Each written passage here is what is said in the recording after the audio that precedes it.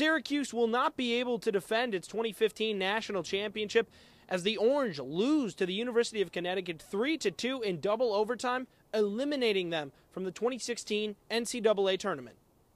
Why weren't we able to capitalize? I don't know. I mean, we just didn't get the spaces. It's not what went wrong. It was a matter of being able to just make something happen, and it didn't. Yeah, we didn't beat ourselves today, and I'm really proud of the team and the way we fought and people diving for balls, and you can really tell people gave everything. So, yeah, I'm really proud of that, and it's really unfortunate that we couldn't get the win out of it.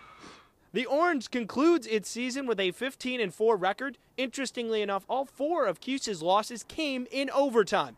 Reporting for Citrus TV, I'm KJ Vaughn.